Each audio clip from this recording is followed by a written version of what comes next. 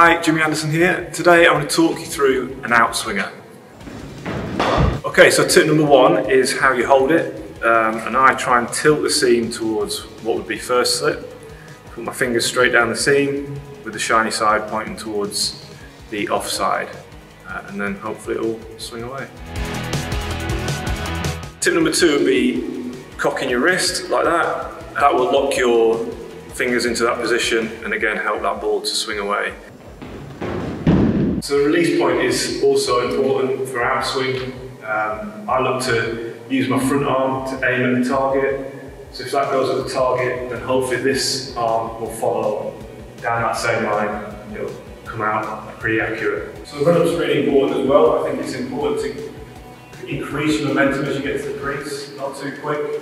Gradually increase your pace so that we've got enough momentum when you get to the crease.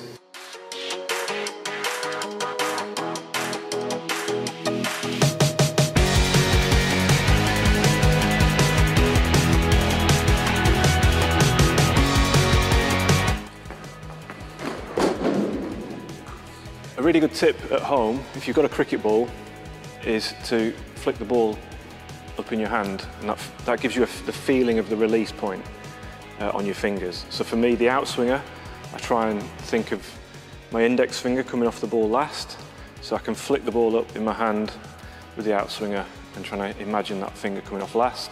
It works really well.